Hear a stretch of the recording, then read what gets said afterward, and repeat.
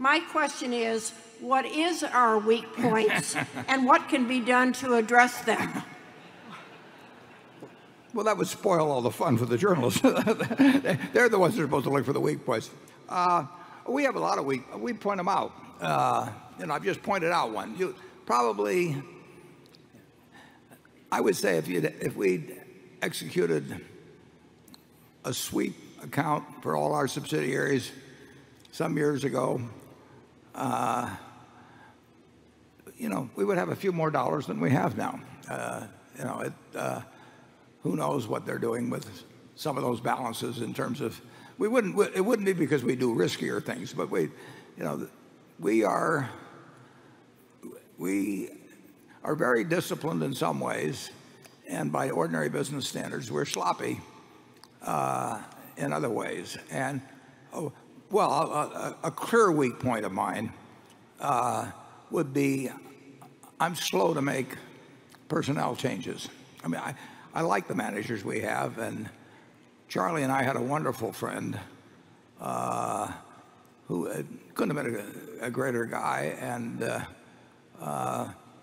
we were slow to make a change there. We loved the guy, and it wasn't killing us in our business. And how long would you say we went beyond where somebody else would have acted in that case, Charlie? Well, I don't know exactly, but turning to the sweep account system reminds me of a friend I had when I was in the Air Corps, and he was a very skinny man, and he decided to give blood. And they put the needle into his arm, and the blood stopped flowing, and the nurse just started stripping his arm as though it were the udder of a cow. And he got the impression that they were going to get that blood whether it took all he had, and he fainted. And it was a very unpleasant occurrence. And I don't think a sweep account is all that pleasant to sit there and just, when every little dollar comes in, somebody sweeps it away. Charlie, I like the tone of our business. Our managers are listening here. I mean, don't give them that illustration to use when I ask for money.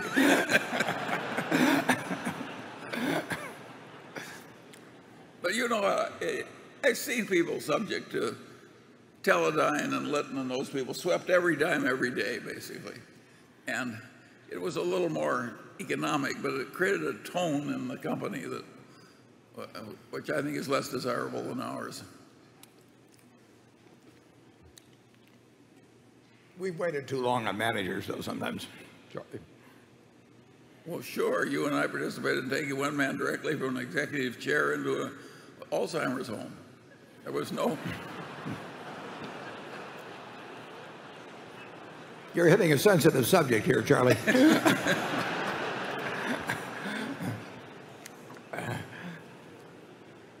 We'd arranged that he could do no harm, and we loved him well enough so that we just made it easy for him. I've never regretted it, have you? No, not at all. Not at all. On the other hand, I want to be pretty careful. We will be slow, and there will be times when what you might call our lack of supervision over subsidiaries, we'll miss something.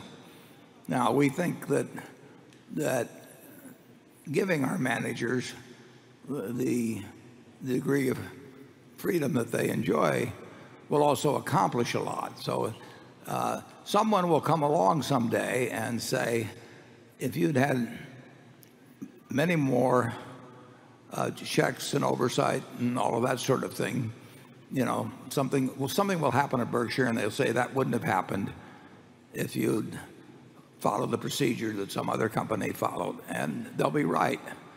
But what they won't be able to measure is how much on the positive side we have achieved with dozens and dozens of people, because we gave them that same sort of leeway. I mean, we operate differently in terms of the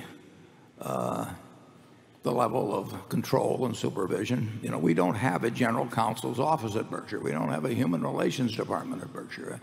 And that would be almost unthinkable to other companies. And we're not saying that's a 100% benefit in all ways. We think on balance it's a benefit.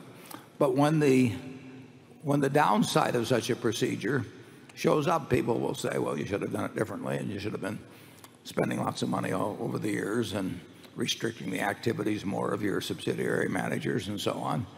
And our reaction will be that they are wrong, but we will look bad in that individual case.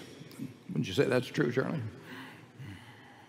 Yeah, by the standards of the rest of the world, we overtrust. And so far, our results have been way better because we were carefully selected people because they were going to be overtrusted. And it's worked very well for us. And I think a lot of places work better when they create a culture of deserved trust. And that's been our system. And some people regard that as a weakness.